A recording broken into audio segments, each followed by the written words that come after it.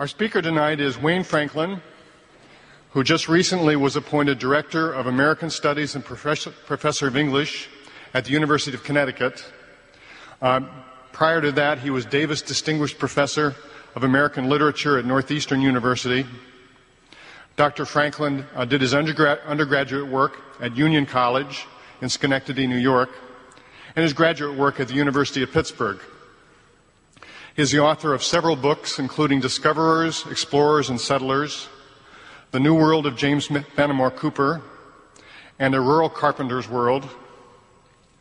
He's also the editor or co-editor of several volumes in American literary and cultural studies, including the Norton Anthology of American Literature and Mapping American Culture. Currently, he's working on a multi-volume biography of James Fenimore Cooper, and the first volume of that biography will be published next year by the Yale University Press. That's in 2006. The title of Dr. Franklin's lecture tonight is War of Words, Fighting the Last Colonial War in American Literature. Would you please welcome Dr. Wayne Franklin?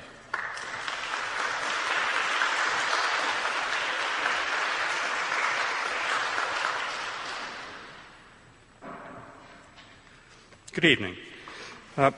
My topic tonight concerns how the 7 Years' War became a literary subject for American writers in general. It's been, I think, both a minor and a major theme. The Revolutionary War and eventually the Civil War have consumed far more paper than the conflict known here as the French and Indian War, surely because those two wars raised more fundamental national questions and involved larger portions of the contemporary population. On the other hand, the first and still most famous American historical romance, James Fenimore Cooper's The Last of the Mohicans, was set during the French and Indian War. Not only did that novel codify and perpetuate the American sense of outrage over the infamous massacre at Fort William Henry, it also established the patterns that would help shape most American historical novels, especially those concerned with Indian warfare and what eventually was called the West. Since first the dime novels in the 19th century, early paperbacks, and then Hollywood in the 20th incorporated those patterns, it hardly is an exaggeration to say that the French and Indian War as a literary topic has been more influential than any other conflict in the country's past. That's not to say, though, that it was a natural topic for James Fenimore Cooper when he began writing his novel in 1825 or when he finished and published it in 1826. In point of fact, the Revolution came to him more immediately. And as I hope to show, it was only in the midst of researching his third Revolutionary War novel in Boston in 1824 that Cooper accidentally came across the means by which he would soon give the 7 Years' War its literary debut. The movement back in time from the Revolution to the 7 Years' War should not be taken to suggest that it was any easier for Cooper to write about the Revolution in the 1820s than the earlier war. Any historical subject was untried and therefore, in the peculiar conditions afflicting the American publishing industry at the time, unlikely. The market conditions that faced Fenimore Cooper and his literary contemporaries were very uncertain. Most made very little money from their work, largely because book publishing was an unformed and undercapitalized business. One consequence of this state of affairs was that Cooper felt it necessary to self-publish most of his earliest books. A risky approach, but the only one that promised even the chance for earning sufficient return on his labors. Self-publishing also allowed him to experiment with untried themes and topics, however. When his first book fell flat, eating up the proceeds of a whaling voyage on which Cooper had sent a ship he owned, he at least did not have to struggle to convince a wary publisher to fund what surely would have seemed a second unpromising venture, the Revolutionary War novel called The Spy, that Cooper was soon very busy writing. In authoring that second book, which in fact did very well indeed, Cooper was both lucky and shrewd. When he began his literary career as recently as 1820, fiction writing was a small and particularly uncertain part of the American cultural landscape. and historical fiction was the newest of the few subtypes then known. This was not a great age for fiction on either side of the Atlantic, but in America the situation was especially unpromising. Some figures may help paint that picture. From the first novels written and published by Americans in the 1750s and 1760s up to 1820, period of 70 years, barely 100 novels had been produced by Americans. Production had been speeding up slightly across this period, though irregularly, since 1800 especially. But that still meant that only a few books appeared each year. The country was, of course, very small, even in 1820, when the total population was about 10 million. Yet, even in absolute terms, that was a really low point. It helps to put such figures into context by comparing them to current ones, for instance. At the start of the second millennium, as the national population approaches 300 million, American publishers are producing about 100 new novels every other day, a rate several hundred times higher than that of the early period, Cooper's period, during which it took 70 years for the nation to reach the first 100. After that point, after 1820, things accelerated a bit. It took only a second decade, from 1820 to 1829, to double that figure. During the 1830s, production tripled, a significant milestone, although it still would have been possible for an average reader to read all American novels without really hurrying from book to book. Not until after the Civil War would the deluge start. Cooper's interesting in part because in the 1820s, he authors 10% of all American novels. And he invents a number of different, very useful kinds of American fiction. That's his intent, is really to make novels about American life a going affair. So I'll talk a little bit about that. In addition to its modest size, the fiction business in 1820, when Cooper started, was marked by cultural, social, and financial constraints that militated against serious engagement with American subjects of any kind, including the new nation's most recent historical and military struggles. The vast majority of American novelists who wrote prior to 1820 weren't really novelists in the modern professional sense of the term. Only two, for instance, published more than a single book or two, meaning that the typical early American novelist was a one-hit wonder, without, in most cases, the hit or the wonder. The usual early American novel was a short knockoff of European originals, perhaps based on real events, so-called, to which the author was privy. Although many of them were set in America, at least nominally, that was about all it was nominally. There was, for instance, relatively little exploration of the new social conditions produced by new governmental forms. What did it mean to have a democratic culture and a democratic literature? Aside from a reference here or there, a reader at the time would hardly be able to give, based on the available novels alone, a coherent account of what most Americans sounded like, because they didn't speak American English, what they did on a daily basis, what they believed, or even who they were. Slavery barely was mentioned, even in passing, and history was mostly ignored. A reader at the time would learn very little about the 7 Years' War from novels, even about the Revolution, the struggle responsible for the very existence of a theoretically separate American publishing industry and a reading public in the first place.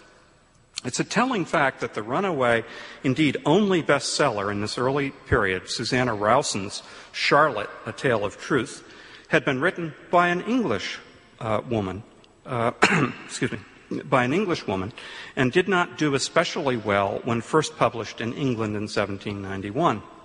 Only after Rowson, an actress by profession, emigrated to this country with a theatrical company in 1793 and then reissued the book here the following year, did it find what would prove to be an astonishingly large audience, something like 200 editions in the next 100 years in the U.S. American readers probably took to Rowson's book in part because of the setting. It's about a trip from England to New York, and events then unfold in New York.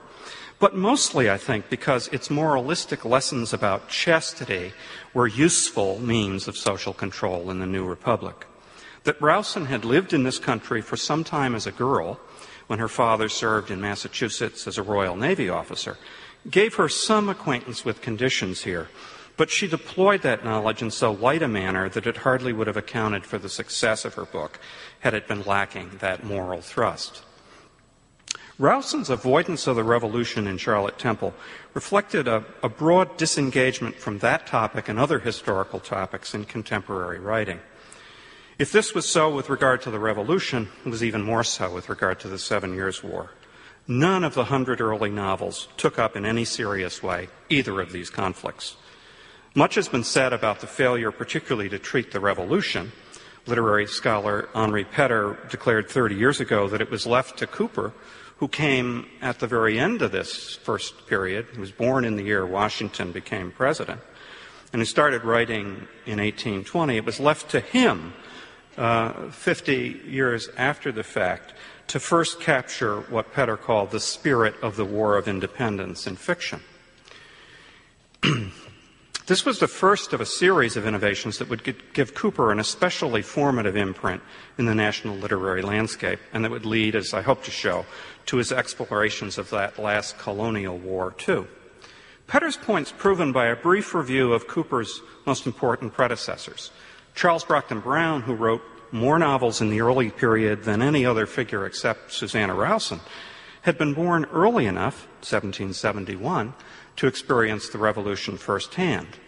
Brown implicated the war in his works. It's always sort of around the discussion, but he nonetheless never addressed it frontally. He wrote no historical fiction of that sort, engaging big social and military conflicts. Part of the reason probably sprang from the very novelty and nearness of the topic in Brown's time.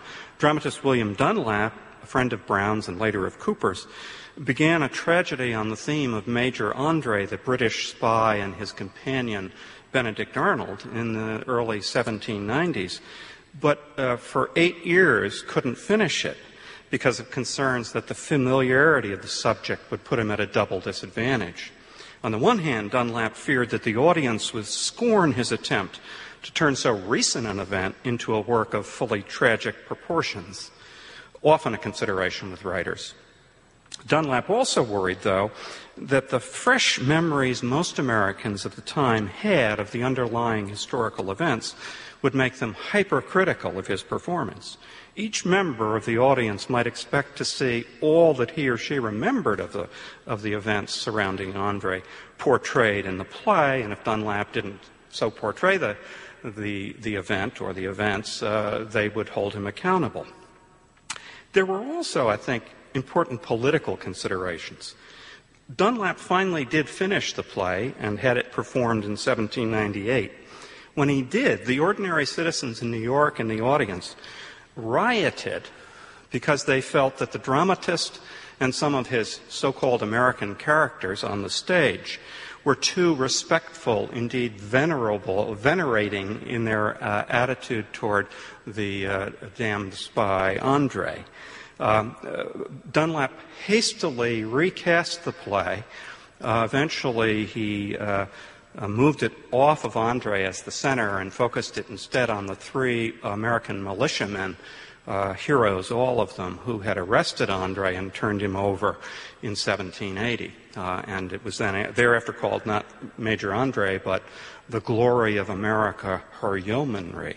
In that form, the play became standard 4th of July fare and was repeated almost to the middle of the 19th century around the country. In the case of Charles Brockden Brown, such considerations probably also had force. It's important to recognize, for instance, how constrained individual authors at the time were by the very personal legacy of the war. For Brown, the experience of his father, one of 18 Philadelphia Quakers arrested and sent into exile in Virginia in 1777, enormously complicated his feelings.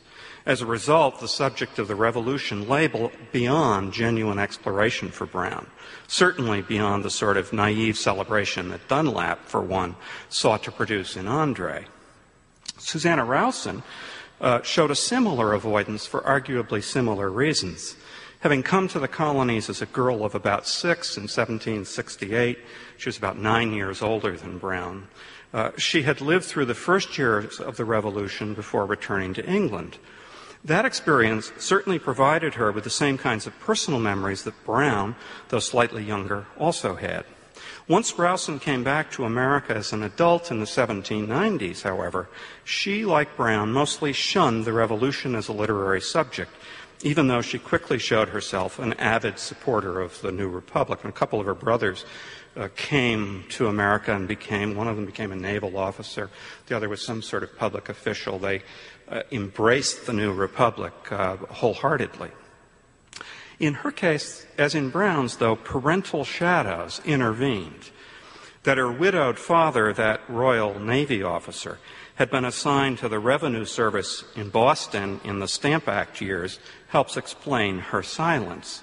So does the fact that due to Lieutenant Rowson's position, the family was stripped of its property and interned among other Bay State loyalists after the start of hostilities. Washington Irving, a New Yorker, and the author who made the most intriguing use of the Revolution in the pre-1820 period in Rip Van Winkle, also The Legend of Sleepy Hollow, was, I think, diagnostic in his attitudes, particularly in what he didn't do in those two famous stories.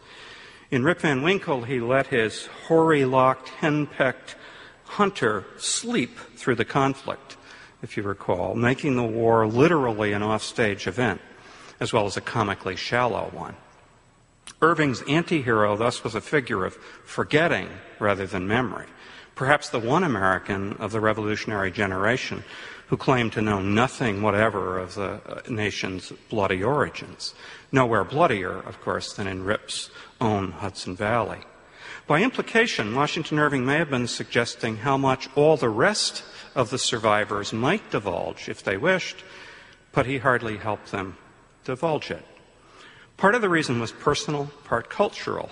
Rip's creator himself had been born precisely in Rip's position, belatedly in New York in 1783, named after the first president, and yet for him the revolution was a closed chapter, the nation an accomplished fact. So it was hard for Irving to think his way or imagine his way back. But I think that there was something more at issue, too, in Irving's case. He actually wrote Rip Van Winkle not in the Catskills or in New York City, but rather in the English Midlands. He was living in Britain, had been for several years. His family was in an importing business. It was failing at the time he started working on these stories. And he took a break from London and went to Birmingham, where his sister Sarah and her husband Henry Van Wart, who was a partner in the Irving family business, were living. And there, as the three New Yorkers kind of reminisced about their missing home place, this story emerged for Washington Irving, and he wrote it. He was in exile at the time he wrote it, as he was when he wrote The Legend of Sleepy Hollow, which similarly evades the revolution. If you recall, it takes place, the key event when the pumpkin's thrown at Ichabod Crane, it takes place just at the bridge where Andre is said to have been captured. And yet it's not really Andre's tragic story and the threat to the Republic that engages Irving's attention, but rather kind of old stories of witchcraft and goblins and Halloween pranks. So that there, too, this exile living in England in the late 18-teens, dreaming of New York, is unable somehow to cross the threshold and engage the story of actual American experience. The 7 Years' War hardly involved the same sorts of political issues that I think kept some Americans from crossing that threshold. But I would argue that for Americans in the 1820s, it could become available as a literary subject only once the revolution had been confronted and somehow contained or made usable. Cooper's important because, unlike Irving and the other preceding generation of writers, he really did confront and engage the war. He also did that with regard to the last of the Mohicans, though I'd like to just suggest that how he engages the 7 Years' War in The Last of the Mohicans is rather different from the way we may expect he did it. Those of you who are familiar with film versions of The Last of the Mohicans, especially the most recent one directed by Michael Mann in 1992, will probably expect to hear me say that Cooper saw the two wars as parts of the same story. The story of how the mainland British colonies came to sense their imminent maturity while fighting the French and their Indian allies in the 1750s and early 60s, and once that conflict was over, set about leveraging their way out of the now enlarged British Empire. There is in Mann's film a series of diagrammatic scenes that make this connection, but that have, interestingly, I think, no basis whatsoever in Cooper's novel, or indeed in Cooper's thinking about the American past. Cooper creates in the novel an array of British and American characters, from Colonel Monroe, Scotsman, and his two daughters, Cora and Alice, to the young American officer from the South, we're not told what colony he's from, by the name of Duncan Hayward, and the hunter and scout Natty Bumppo, and Bumppo's Mohican companions Chingachgook and Uncas. All of these characters, despite their array of backgrounds, origins, social standings, cultural differences, and so forth, all of them are arrayed by Cooper on the same political side in the war, developing the first Cooper develops the first segment of his plot, for instance, out of the efforts of Hayward and Bumppo and the Mohicans to reunite Cora and Alice Monroe with their father, who was the commander of Fort William Henry. Michael Mann, in keeping with the popular American understanding of this war as a trial run for the Revolution, fractured this sense of cultural and political unity among Americans and Brits from the outset. In place of Cooper's somewhat inexperienced but right-thinking Southerner, he made Duncan Hayward into an arrogant British officer who from the very outset is outraged by what he sees as the heady self-assertion of the provincial American citizens and militia. Hayward comes into the film just as General Webb, in command of British forces in New York, is engaged in a debate, for instance, with colonists who feel that the Crown has no concern for their welfare as it sets about fighting its war against the French. Astonished to find Webb negotiating with men who are, in his view, subjects of the king and nothing more, Hayward complains bitterly of such coddling, accommodating methods. There's no such scene in the book, nor is there the slightest trace of the one that precedes it, in which British recruiters on the New York frontier address a mixed assembly of white settlers and Mohawk warriors, both of whom are skeptical about the war, and yet both of whom are so friendly with each other that the scene closes with an energetic lacrosse match between them. In the course of the scene, Natty Bumppo defiantly counters the British recruiter's angry assertion, "You call yourself a patriot and loyal subject of the Crown," by saying, with an American twang, "I don't call myself subject to much at all." Here, as in his arrest later by Colonel Monroe for treason, only in the film, Natty Bumppo is portrayed as the archetypal rebel, and the French and Indian War is thereby transformed into a proxy for the Revolution. Mann's film is so insistent on this revision of the novel that it even puts Cora Monroe, a young British woman, the daughter of the commander of Fort William Henry, into the position of correcting Hayward's snotty superiority. Cora goes so far as to take Natty's part while he's imprisoned, and at one point even farther, suggesting that the Americans would be better off if the French won the French and Indian War rather than the British. These revisions by Mann are not accidental. I think they reflect a long-standing inability of the popular American imagination, particularly in the 20th and 21st centuries maybe, to deal with a number of key historical facts of colonial origin. By rewriting the colonial past, especially the late colonial past, as inevitably aimed toward the revolution, we've for long suppressed both the profound break with Britain that occurred then and the interdependent realities of political, economic, and cultural life in the pre-revolutionary colonial world, and, I would add, long afterward. Independence as a political fact precedes, in really important ways, independence as a cultural and psychological fact. And remember, too, that just before Cooper starts writing, there's been a second war with Britain, which a lot of Americans call the Second War of American Independence, the War of 1812, as we sort of ineptly still call it. There were deeper, older tensions between Great Britain and the colonies, and the war between France and Britain was part of a global imperial struggle. But to as Americans in popular media have done, conflate the French and Indian War with the Revolution and make the whole of the colonial past push toward the inevitability of separation from Britain is to simplify things, and also, I think, to downplay the way in which the Revolution was an act of political will rather than an inevitable historical event. People decided to have a revolution. It didn't decide to have them. You can trace this habit of collapsing the two back as far, I think, as Benjamin Franklin.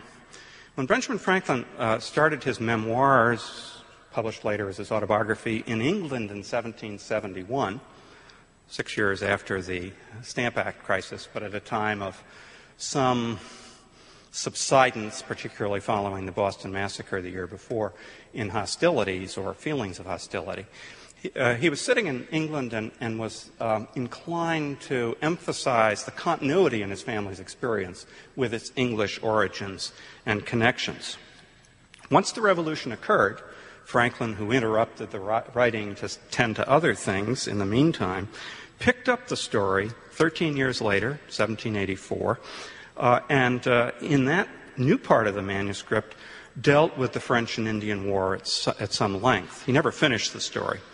Now, as a member of a free and independent nation, not a kind of colonial, marginal colonial and imperial official in England, Benjamin Franklin wanted to see, very much to see, the French and Indian War as a justification for and a kind of providential first act of the revolution. Hence, he emphasized the disastrous expedition of General Edward Braddock, to which he'd lent some tactical support in Pennsylvania, as a kind of foretaste of British arrogance, both with regard to the difficulties of fighting an American war and with regard to the capabilities of colonials to fight the British imperial power. He writes, in quoting Braddock, quote, "These savages," Braddock says, "may indeed be a formidable enemy to your raw American militia, but upon the King's regular and disciplined troops, sir, it is impossible they should make any impression." This was some weeks before Braddock himself died as a result of probably what was a chance encounter in the woods of western Pennsylvania, during which his regular disciplined troops were very irregular and very undisciplined. Benjamin Franklin wanted to see this event as lending to Americans, as they thought about their situation vis-a-vis Britain in the 1760s and 1770s, a kind of hunch that they might succeed. And I think that's the first record I see in American writing that makes this kind of collapse between the two wars. There's very little doubt in my mind that that story of Edward Braddock has had a long half-life. That's the ultimate source, I think, for Michael Mann's invented or interpolated scenes in his version of The Last of the Mohicans. Braddock's arrogance is Duncan Hayward's arrogance. Duncan Hayward makes the same mistakes of assumption and presumption as Braddock in Franklin's autobiography. Why Fenimore Cooper himself didn't participate in the same collapse of differences is, I think, an intriguing question. The short answer is that he was uniquely situated to understand the differences between the two conflicts, the one that Natty Bumppo calls the Old French War and the Revolution. He neither conflated nor confused the two. Cooper, for a little bit of biographical background, was a sometime Navy officer and descendant of Quaker forebears for whom the military and political and cultural fortunes of the new American nation in the 18-teens were a very serious issue. He was also a penniless heir of a sometime rich frontier land developer who left his 6 adult children a promise of wealth, along with many debts and the distinct handicap of costly habits. By 1820, James Cooper's 4 older brothers all had died after having further mangled the family estate. He himself was married and a father of 3 daughters, and having lived well in the false expectation of a large inheritance, he was seriously in debt. He'd been thrown out of Yale in 1805 for misbehavior. His brother William probably burned down Princeton a few years earlier. We're not exactly sure, but he also got thrown out, and his father set him to learn the law as a kind of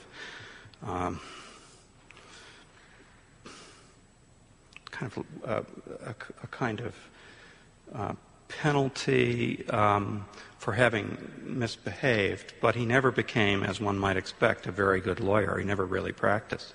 He died young, drunken, misspending his money and everybody else's. James had a slightly better outcome, perhaps because he had 4 brothers predecease him and giving him warnings about cleaning up his act. However, in addition to having been thrown out of college, he had joined the Navy and then hastily quit it at the insistence of his bride in 1811. He really wanted a war with Britain, and he quit the year before it happened. And of course it happened, it started as a Navy war.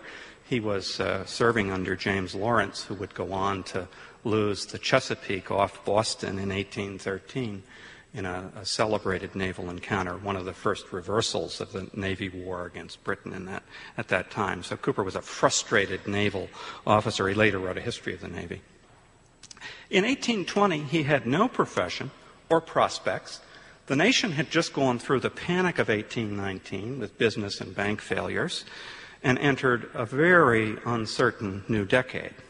However, Cooper had picked up from his friends in New York City stories of a Scotsman, Sir Walter Scott, who had been making oodles of money publishing anonymous historical novels.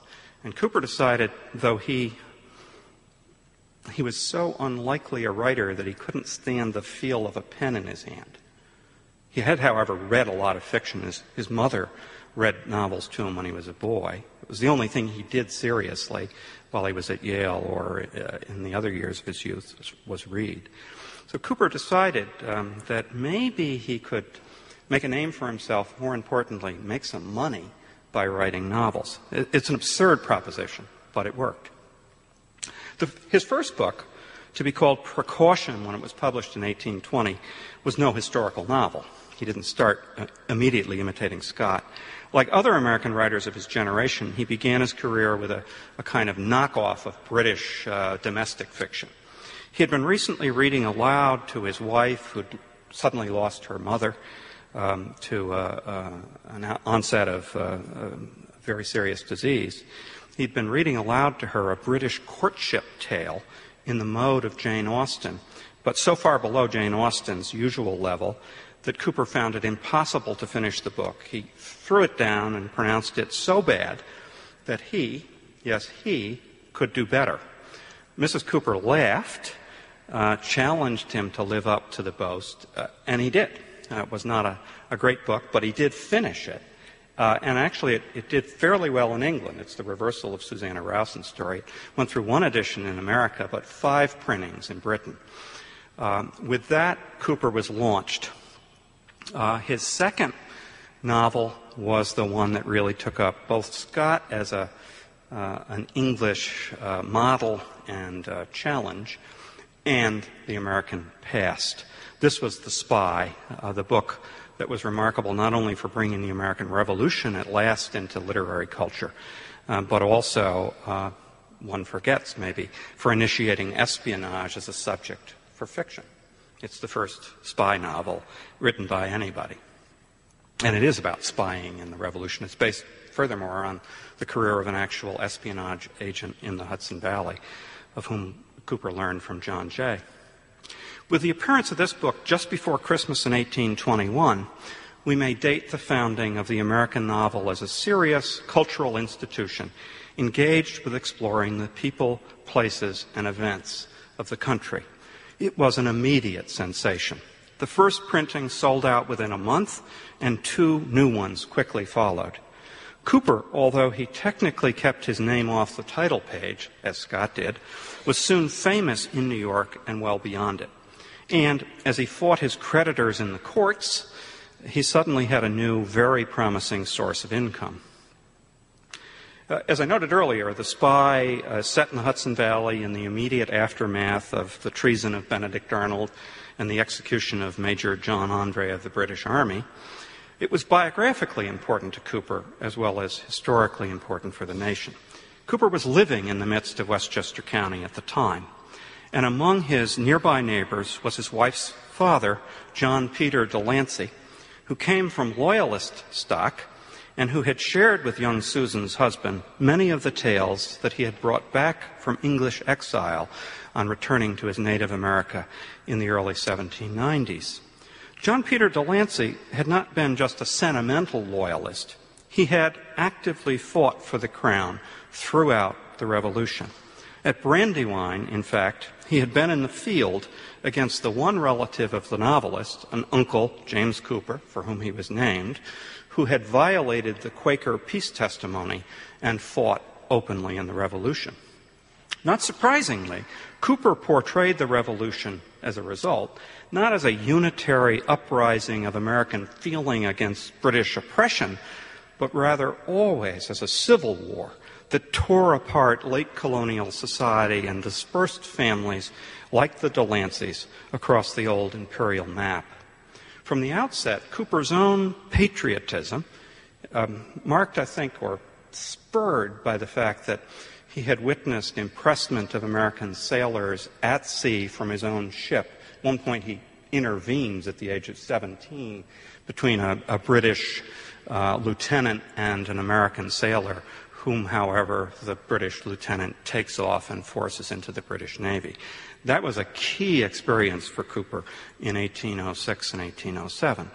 It formed his patriotism, and that patriotism carried forward not only into the naval history, but into the decision really to make fiction relevant to American experience and politically potent in the cultural war between the U.S. and Britain.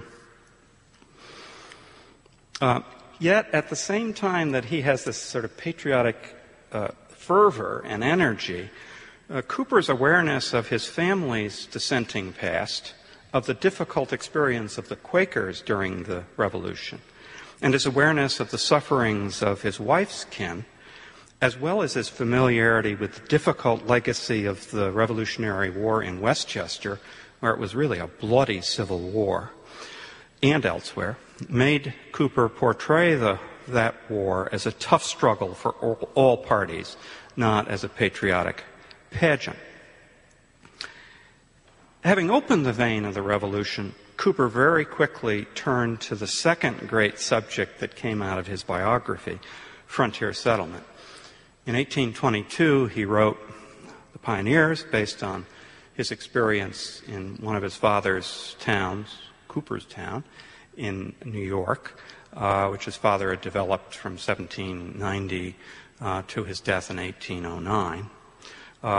And then, having written that story, which Cooper said he wrote to please himself, he turned very quickly to author a second and then a third Revolutionary War novel. The second, called The Pilot, was spurred in part by Walter Scott's attempt to write a sea story. Cooper, having been a sailor for many years, both in the Merchant Marine and the Navy, and the owner of a whale ship, etc., decided that Scott needed to be shown up on this front. So he chose as the subject of his second Revolutionary War story John Paul Jones, the British expatriate whom the British called a pirate, who was the first officer to fly the American flag on an American war vessel in the Revolutionary War. There again, I think he's drawn to John Paul Jones because Jones represents the British difficulty with the war. He's also not fighting just out of a unified community. Jones was also, by this point, a kind of forgotten American hero. Cooper helped revive his memory.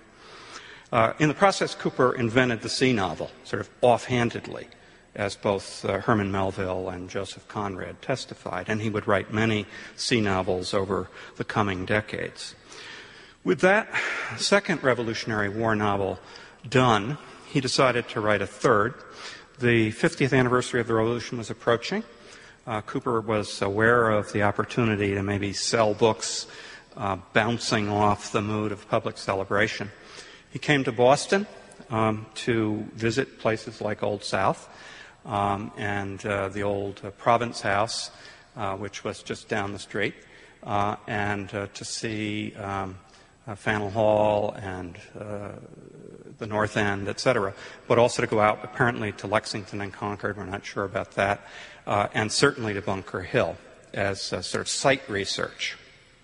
The resulting book that he published contains an astoundingly impressive account of Bunker Hill, based mostly actually on a British source.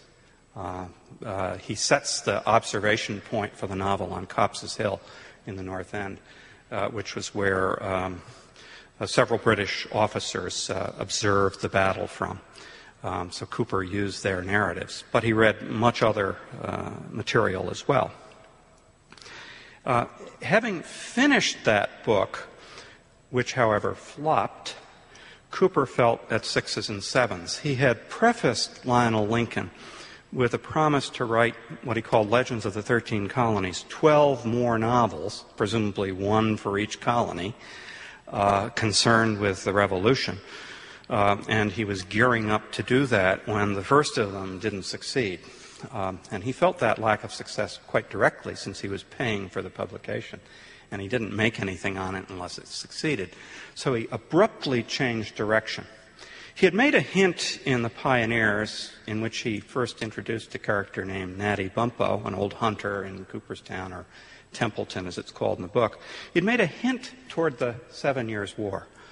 Natty, who's a garrulous old frontiersman, in the book really to salt things up a bit among the dandies and judges and lawyers and the ordinary farmers, makes a reference to the time he had served under Sir William Johnson at the defeat of Dieskau. That was an event that had taken place in September of 1755 on the shores of what Sir William Johnson had named just recently Lake George. The French had a different name for it. And it was a minor event in the war, but it seemed just right at the time as a way for indicating Natty's depth of historical memory and his involvement in the colonial past. I don't think at the time Cooper ever thought he'd write a book about Natty Bumppo, a second book about Natty Bumppo, let alone one set in the French and Indian War. However, when he was in Boston in January of 1824, running around with a young Harvard student named Paul Trapier from South Carolina, who was the nephew of one of Cooper's old Navy buddies who was stationed at the Boston Navy Yard, a man named Shubrick, and running around with Shubrick himself and meeting Washington Allston, having great dinners, drinking a lot of wine, and nursing himself back from a serious illness, Cooper encountered other readings that started him thinking about the deep colonial past, about how, especially once Lionel Lincoln failed, he might still write historical fiction, but in a different subject area from the Revolution, which he felt he had exhausted. One of the books that he acquired shortly after returning to New York in January of 1824. We know about it because his friend Shubrick got him a copy and sent it to him on Cooper's orders, was a thing by a local lawyer named Samuel Swett called An Historical and Topographical Sketch of Bunker Hill Battle. It had been published in 1818, rather interesting from a number of perspectives. Cooper used it as a way of reimagining the lay of the land in 1775. He read it, and we know he used it as a kind of guidebook in writing Lionel Lincoln. But he also digested a second book that originally had been published a couple decades earlier that was bound together with Swett's book in the copy that Shubrick sent Cooper. And this was David Humphrey's essay on the life of the Honorable Major General Israel Putnam. David Humphreys was one of the Connecticut wits, poet, agricultural experimenter, particularly with merino sheep, which Cooper also had toyed with in his farms. And like Israel Putnam, Humphreys was a Connecticut Yankee. And he put forward Putnam, who had been one of the highest-ranking American officers involved in Bunker Hill, as an important figure in that battle, even though other people disagreed with that view. And there was something of a pamphlet war going on, particularly when just the years before Cooper visited Boston on that subject. But the most interesting thing that I think Cooper found in The Life of Putnam by David Humphreys wasn't the Revolutionary War material. It was Humphreys' account of Putnam's colonial service under William Johnson at Lake George in the Dieskau battle, and particularly Putnam's experience as a ranger, that is, as an informal kind of white Indian fighter in the battles of the woods of northern New York in the last French War. Some of the stories that were told about Putnam by Humphreys, for instance, included the one in which, in his native Connecticut, Putnam, unafraid, like none of his neighbors, of an old wolf that lived in a famous cave in the town, went in after her, wrestled her single-handedly, and brought her out dead.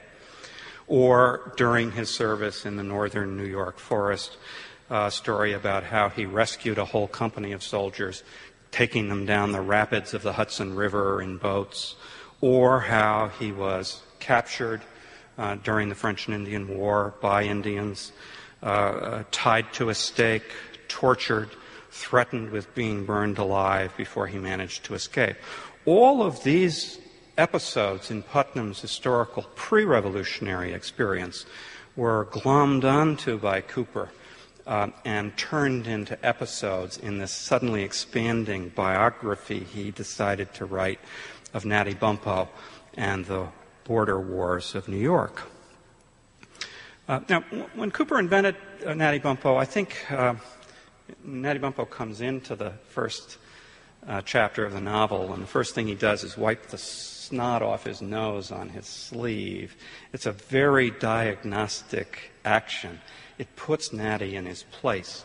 At the end of the book, however, the old hunter has rescued the daughter of the local judge and saved a number of people from fire on the mountain, and he becomes a kind of heroic figure. So Cooper discovers something about this American character type, and then when he's thinking what to do after Lionel Lincoln fails, he decides, based on his readings in Boston and back in New York, a trip he takes in the summer of 1824 to Lake George, Glens Falls, with some English visitors, and then his own emerging interest in the Putnam story decides to make a move toward the French and Indian War.